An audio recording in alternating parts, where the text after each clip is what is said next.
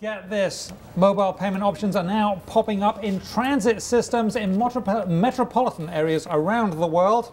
And guess who has the story? It's Lauren Goode. I have a question for you. Yes. If you were riding the subway and you had the option to buy lipstick while you're on the subway or in a taxi cab, would you do it?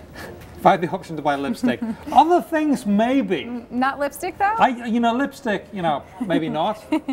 I might buy you some lipstick, but no, I don't think so. I mean, our subways here in New York City don't exactly lend themselves to doing that because, a constant jostling of elbows and, right, and you can't get cellular service in a lot of the subways but that in New York aside. City. But in Singapore, it's different. So what PayPal is doing, this is part of a growing trend, what PayPal is doing is they're rolling out a test pilot in Singapore, starting today, where strap hangers, as we like to call them, or people that are passing through the subway system. Strap hanging like this. That's exactly.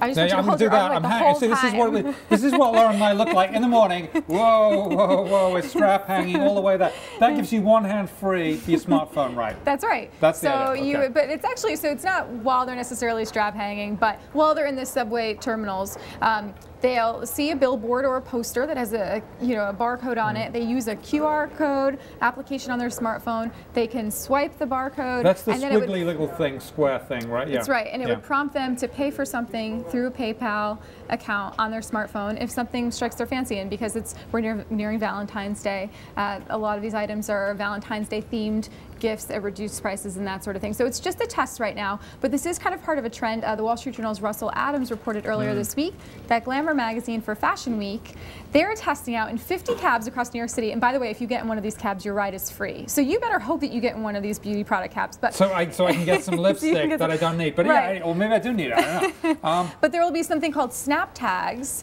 powered by Spiderlink and then Verifone, who powers all the payments in cabs now, where you can see something on the screen and a beauty product, and if you want to buy it, you can buy it right then and there in the cab. So it's, in some ways, it's merchants and retailers looking, at different places where consumers might want to buy something. They're trying to gauge their appetites. But in the mobile payments world, it's literally taking mobile payments on your mobble phone and making them very mobile. I mean, you were literally on the go and you could just buy something. So this is the impulse buy of branded products that you know you want. And that's it's funny you say the word impulse, because someone else said that to me as well. That's about impulse buying. It is, but it isn't. I mean, it's impulse in trials, right? And it's something, oh, I want that, I'm just going to swipe and buy it. But it's also, I mean, if something like this were to really take off, you pass by a billboard, you see an ad for paper towels on sale, and you think, I need those actually. I generally order them in bulk from an online retailer to begin with. I should just get them now. And so it's impulse, it's a test, it's a trial. This is all very relatively new, but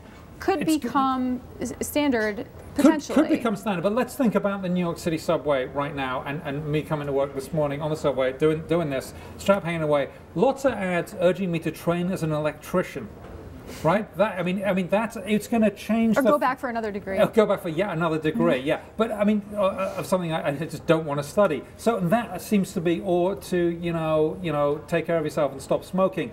Those are the sorts of ads we get on the subway here. Is this sort of thing going to completely change the ads we get on the subway? It's a really good question. I think it comes down to ease of use. There are different technologies now that power mobile payments. In some cases, if it's near-field communications, the technology has to be built into the terminal as well as into the phone. So that could be a potential barrier. And then, as you mentioned, if it becomes something that big mainstream brands are doing, big merchants, big retailers, then maybe it has more of a chance of catching on than if it's those obscure companies or ads or marketers that you look at and you don't really think it's very legitimate.